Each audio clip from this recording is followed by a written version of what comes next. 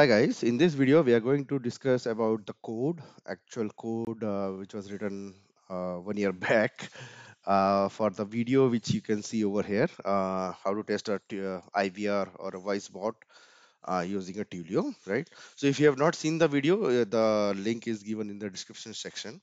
Over here, what we are going to discuss is how what is exactly the code is and how to do that. Before moving on, this is just a simple request to everyone. If you're watching or consuming any of the content from the creator, just subscribe to their channel. It's not specific for me. For all the content creator that you're watching, it's free for you, but it does help the content creator. Before I move on, I am down with COVID, I think. So my voice is not that good. But anyway, okay. So over here we have created. Okay, again, this code is already present in the GitHub, and you can check the link in the description section, right?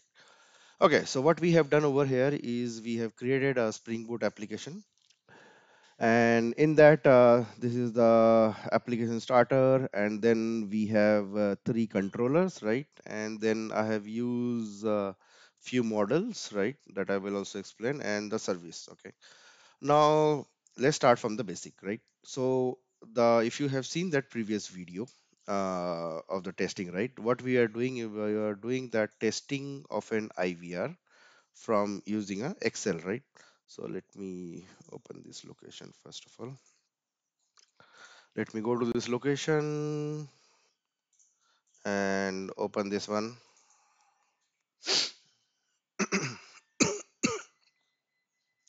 Okay, so over here the use case is once I say hi, I call the what is this bot, right?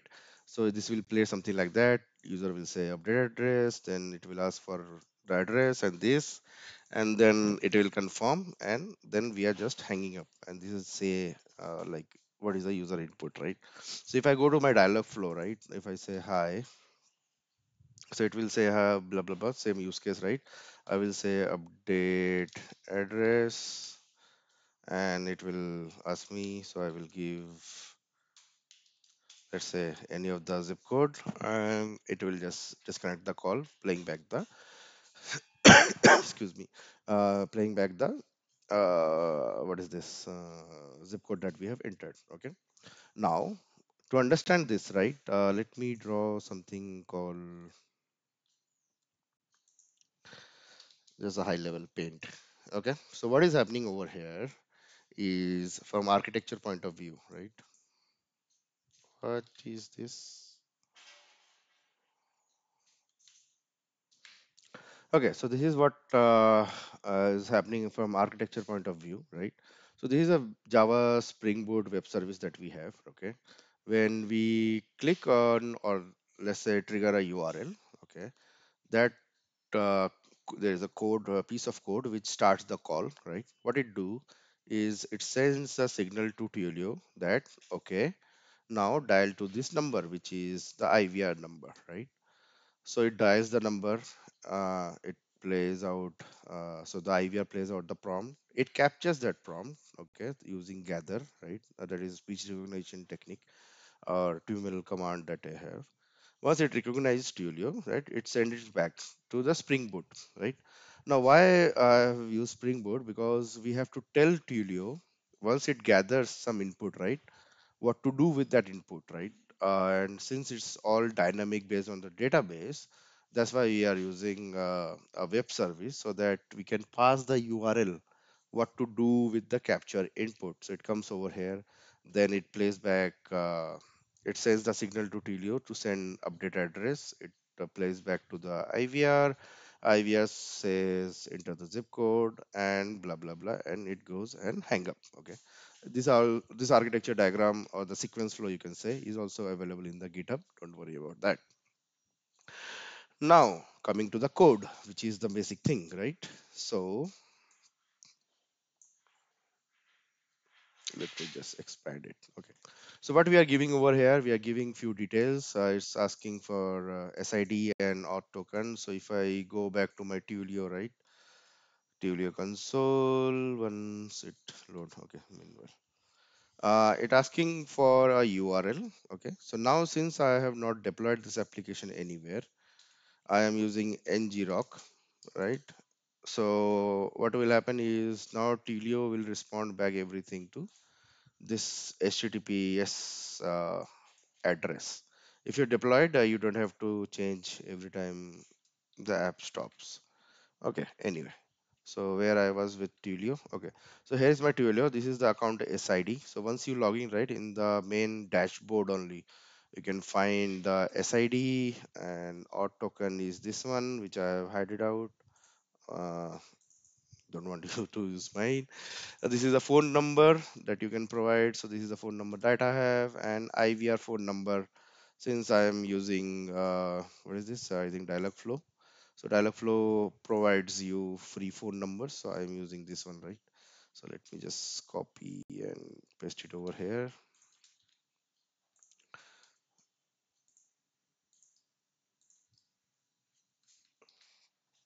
Okay. So what we are doing is we are first creating a get web service or a URL, right? Which will just asking for to execute this URL. Nothing to pass, nothing to do anything. What it will do, it will create a call, right? As explained over here, it will trigger a call uh, and pass the URL. URL is nothing but this web service. And over here, what we are passing is send first. So like we are instructing Twilio, once you make a call and gather the input, send that input over here to send first. And this is nothing but our second web service, okay, which is in post. Okay, so Twilio only support post while sending the set call back.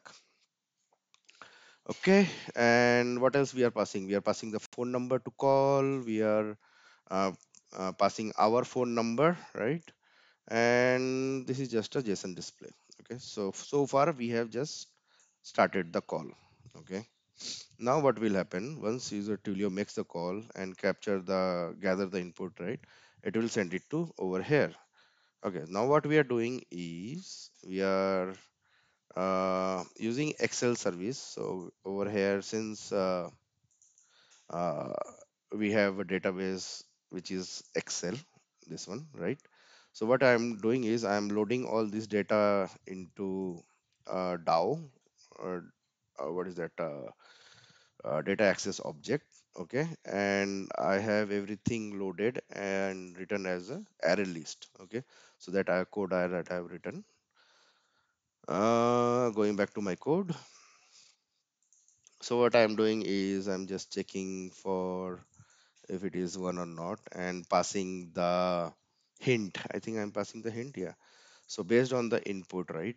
Bot input will be based on like the first will be the bot input, right? Which is nothing but the IVR which will be played. So I'm just passing the hint so that the recognition is much better, right? So this is done. So first it recognize, it send us this one, right? Send first, and we match against that. Second, what it does is we pass the new URL, which is send next, which is our web service, second web service, you can even say. And from here, what happens is we are again perform the same thing. We get the Excel data, and then what we are doing is we are getting the speech result, right, which is been recognized by the Twilio for the IVR. We are doing conversion just to make it recognition more appropriate. Then what we are doing is what is next to do, right? If it is a say, we will say it out, right? So our input was update address. If it is a DTMF, we will press the key, right? So 1 2 3 4 5 6 like that. And if it is a hang up, we are hanging up, right? That's it. That's the whole code over here. So we gather, and as you've seen the flow, right? It is a say, we are playing at update address, and then enter the zip code, done. And then if it is a hang up, we are sending the Twilio to hang up the call. Okay. So this is so far all the details that we have done. Okay. Now what I will do is just to make sure that it's working or not, just make a test call. I will start the server. Okay, wait, why? What happened?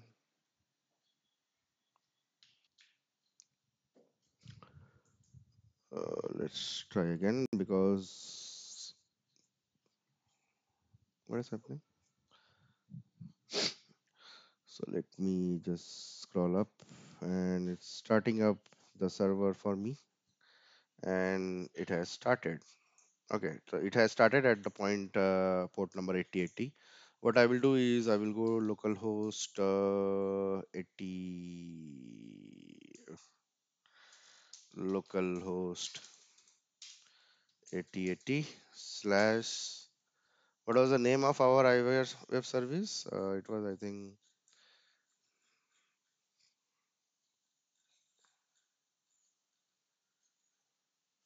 execute test case. So we will execute the test case.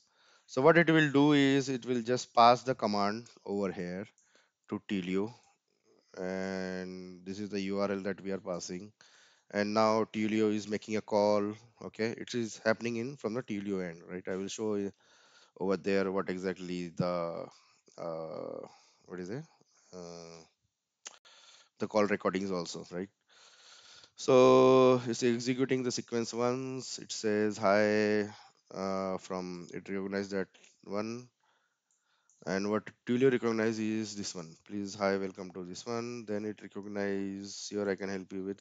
Okay, so it recognized properly over there, and speech recognized by Twilio is thank you for your response. Okay, so it doesn't recognize completely.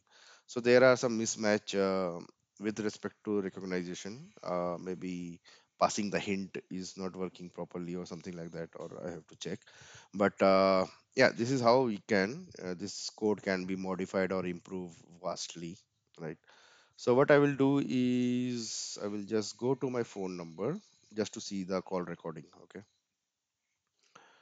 Okay, it's loading up, and once it loads up, I will click over here and I will see call logs. This is my current call log over here, right? Uh, 31st October, right? Previous was 24 October when the code was actually written. Then I got COVID or kind of a COVID symptoms. Voice was not there for last 1 week. Okay, so now if you see, I have a recording. I will play it out and hopefully you can hear also. Hi, welcome to read the manual.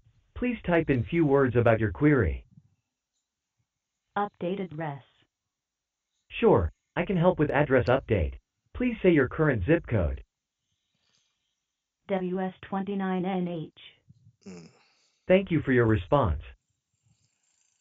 Okay, so we saw, right? What happened is we played back the zip code as WS29NH. So what we can do is instead of saying that, we can add one more like spell it out or something like that. And you can use uh, like a space kind of a thing, right? Which will make it say it like a single letters rather than try to speak it as a word. But anyway, this is a high level. We can definitely improve on the code if you have any suggestions. Uh, so yeah, thank you and have a nice day. Bye.